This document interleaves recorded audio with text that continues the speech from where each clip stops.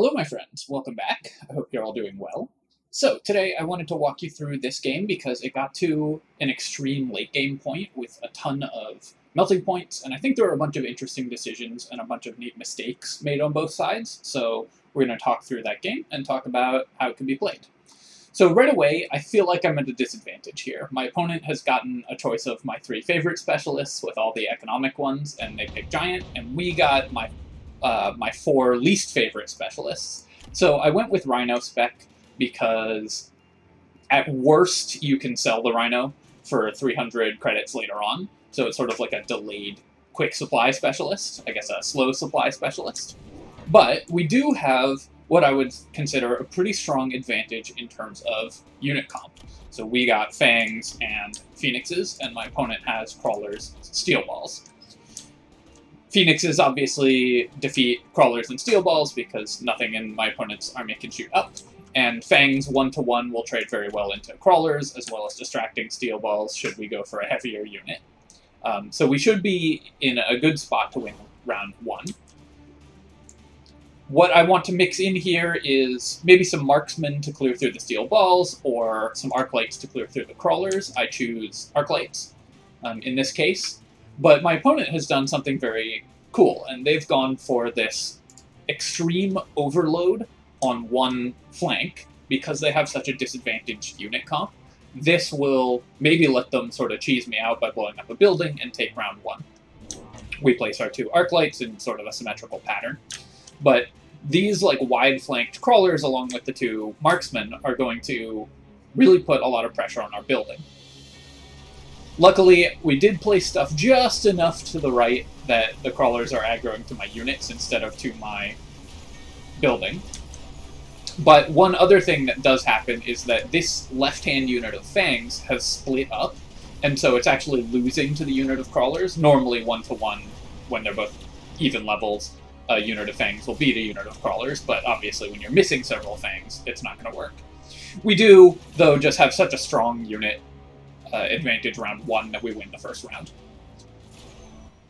This isn't such a big deal for my opponent because they're Giant specialists, so they get nothing that helps with round one. We also get nothing that helps with round one as Rhino specialists, but things can definitely turn around once their economic advantage kicks in. There, I pick up Subsidized Mustangs. I think that Subsidized Mustangs is just a really, really good card. Mustangs are a good unit for just about any situation. And so I'm just going to add in two of those.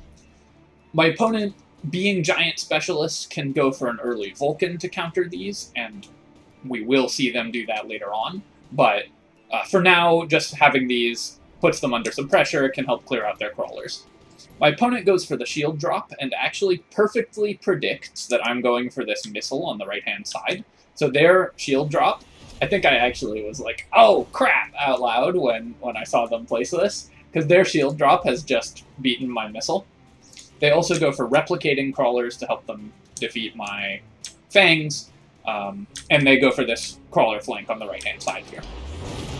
Missile gets blocked by the Shield, but our Mustangs should still help clear out these Crawlers pretty quickly. We're going to win the left-hand flank decisively, of course, with a full unit of Mustangs and half a unit of Fangs against just one Crawler unit. They do have this flank that is going to destroy my building here, but we have enough stuff left on the board that I don't think there's any chance that they can win this fight. So we are off to a pretty good start, having won the first two rounds. But this is where both of our specialists start to kick in, and things can turn around pretty quickly.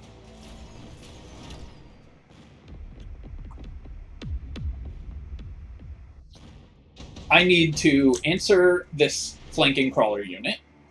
Here, I'm going to go Tech Specialist. It's early enough that getting Tech Specialist, and my opponent is as well, will add up to a bunch of money over the course of the game, so I think that's generally the pick in that spot. We also get our free Rhino. I buy an Arclight to counter these Fangs on the side, and then my opponent, as I mentioned earlier, goes for this early Vulcan. We have only mass AoE units, and so their Vulcan is going to clear through all of my stuff very rapidly and cause me a lot of problems. I do place this Rhino on the wide left-hand side. I could even have gone for a flank with it, but I think it's easier to counter if you do that, rather than just placing it on the side. And then later on, we could do something like mobile beacon it around the side so that it intersects the building. But for now, it's just going to crush this flank. I do make a mistake here, and buy another unit of Mustangs. I should have predicted that my opponent was going to go for, buy 2 more units of Mustangs and this Arclight.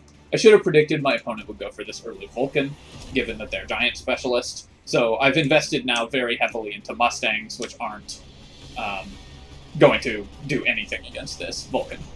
Another thing that happens in this game, which is a little embarrassing, is I completely don't notice that my opponent has gone for this left-hand crawler flank.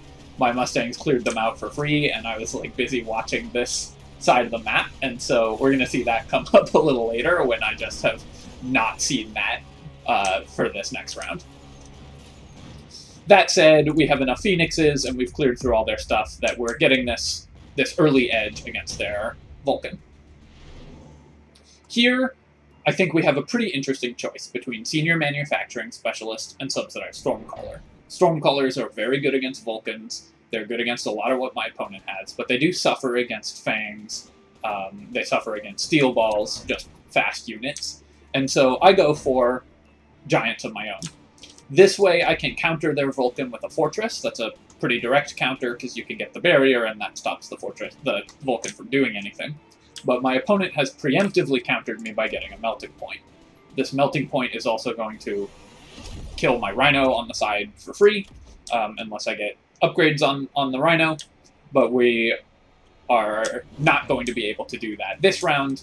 I do get another unit of Phoenixes because I figure my opponent needs stuff that can't shoot up, really, to deal with what I have, so the Phoenixes are going to be good. But my opponent has done something very clever. Let me pause real quick.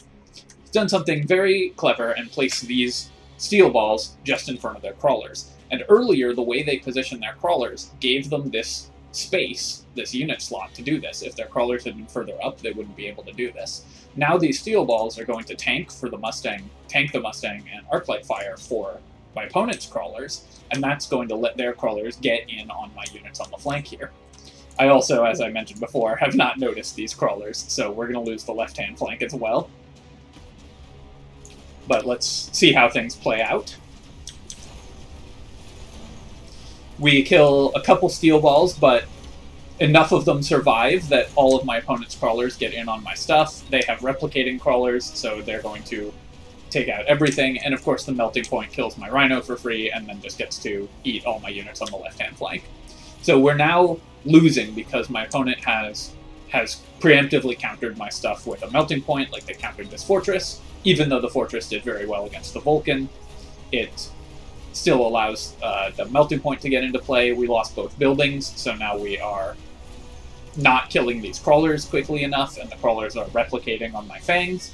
We do still have 5 Phoenixes, which in theory can kill a Melting Point, but all of my Phoenixes are busy shooting these crawlers, which have replicated so much that my opponent is just going to get to torch all of my Phoenixes for free with their Melting Point, while the Phoenixes waste their fire.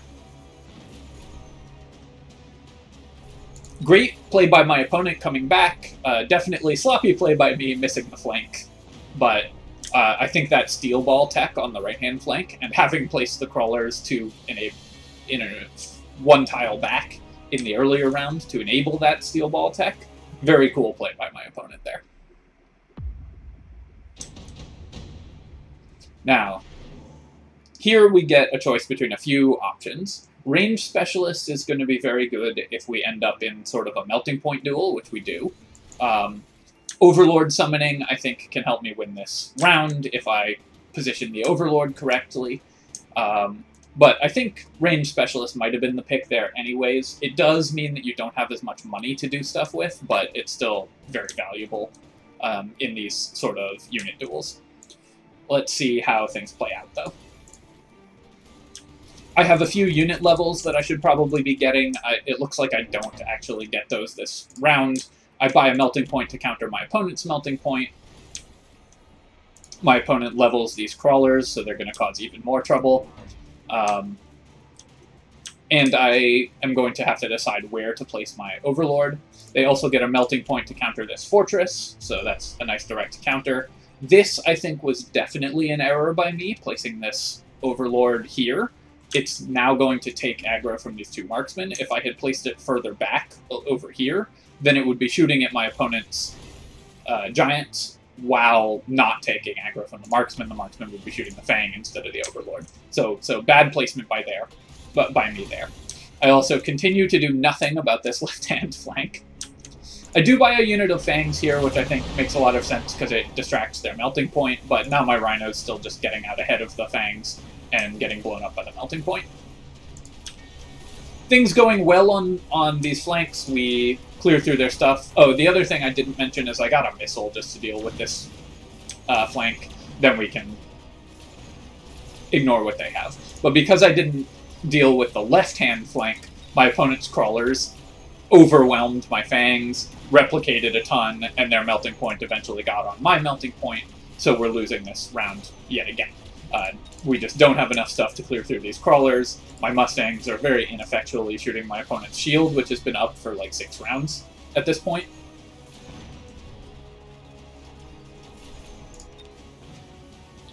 And the Phoenixes are just getting killed while shooting crawlers again. So now I think we're in actually a lot of trouble. We're pretty far down tempo. My opponent has 2 pretty direct unit counters. And this reinforcement, I think, is where we need to get back in. I pick Amplifying Core with the intention of placing it on a melting point. If I can get enough melting points to counter my opponent's melting points, then maybe we can get back into this. Their Photon Blast makes sense. This time, I do finally decide to counter these crawlers. I use a missile. I should probably just be using a unit of Mustangs on this side, although they could then do the same thing with the steel balls.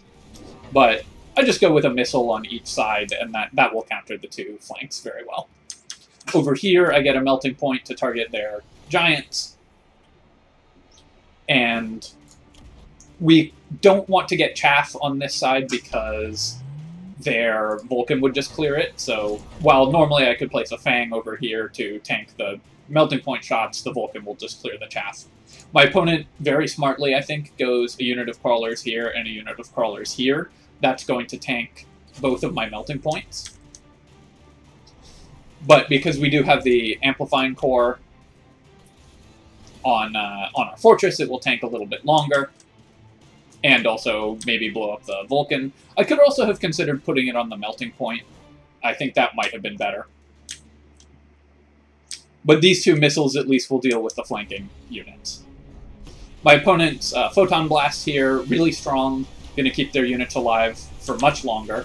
And that will make these units get in on my Mustangs. We do have this level 2 arc light, which should still be enough to clear most of those crawlers, but because of the Photon Blast that they have on that side, the crawlers do still get in on my building and destroy it. Luckily, we were able to use this Vulcan to clear their chaff, and then our melting point targeted their melting point on this side quickly enough that the building getting lost didn't come up during that left-hand engagement. But we do now have to beat a level 2 melting point with a level 1 melting point. We have a lot of chaff, but another issue that I'm having is because I bought range on my Mustangs. My Mustangs are actually slightly longer range than my melting points, which means that this melting point is walking out ahead of the Mustangs and tanking the laser instead of the Mustangs tanking the laser. So their level 2 melting point gets to target my level 1 and destroy it.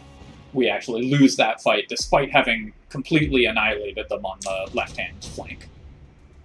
Now we are definitely in trouble. Here we have a couple options. We could go Barrier or Assault Melting Point. In this case, I think my opponent made a mistake. They picked the Barrier, we picked Assault Melting Point to give us an advantage in the Melting Point versus Melting Point duel that this game is definitely coming down to, and we buy range on our melting points. I also buy a Vulcan to clear chaff in the center here. This will let this melting point target their giants quicker. And my opponent is going to, instead of having upgraded melting points, have a shield. But in these melting point duels, the shield won't do very much, because melting points kill the barrier very, very quickly.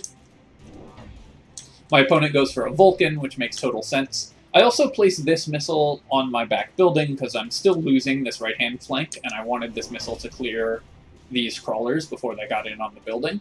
But I think this was a bad placement. This missile is too far forward and is now going to hit these steel balls instead of hitting the crawlers. If I place the missile further back, it will hit crawlers instead of hitting the steel balls, which are just not doing anything in this fight anyways. We do again go with missiles on both flanks, though, to keep things going. This Vulcan with the barrier, I think, is a mistake by my opponent, because they, as I mentioned, the melting point will clear it. I also make what I think is a pretty good decision here and get field recovery, sell this Rhino. The Rhino is not doing anything because it's just getting cleared by the melting point almost instantly, and that's 300 credits that I get back, which allows me to get a third melting point this round, and place it so that it is going to help clear through these shields that my opponent is buying. This barrier is good in that it's clearing my opponent, in that it's blocking my Vulcan, but the Vulcan is still going to clear at least some of those crawlers, because the crawlers will obviously move forward into melee and get out of range of the shield. And on this side, we have our melting points. Our melting points have range, so they're targeting my opponent's stuff before they can be targeted.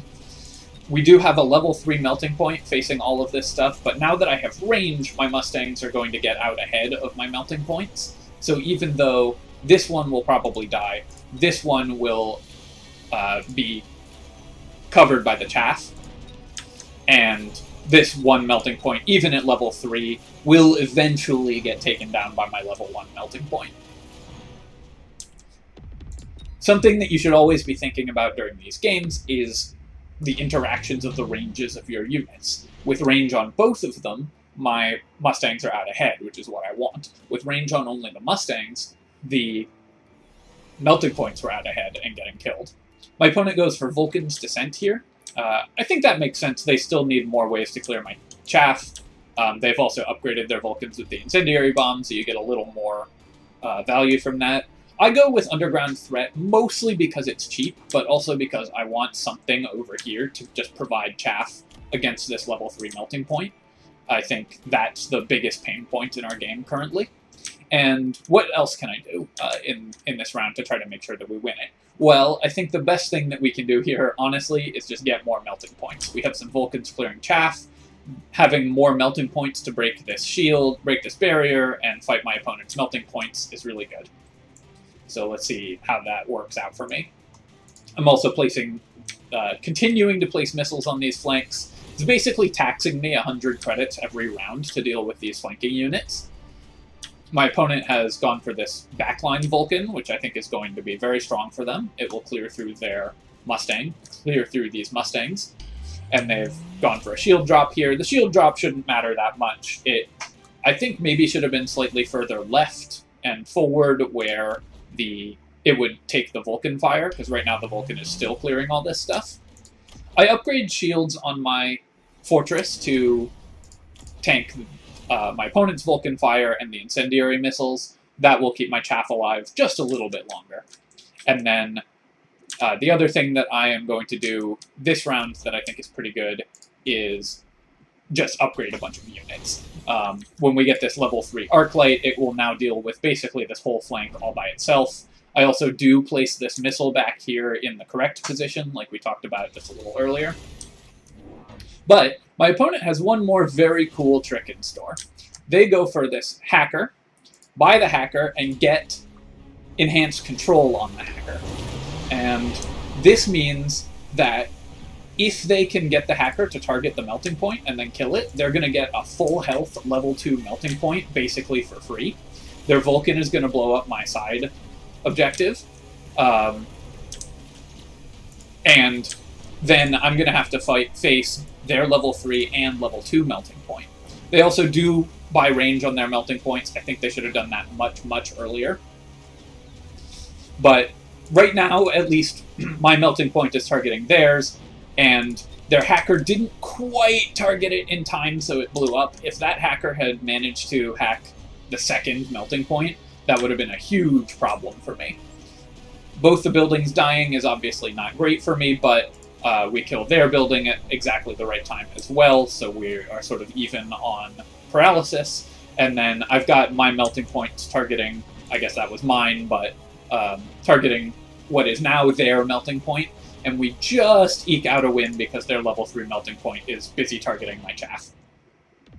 So really cool tech by my opponent on the last round. It almost worked for them, and I thought that was a very interesting game with a ton of cool melting point duels.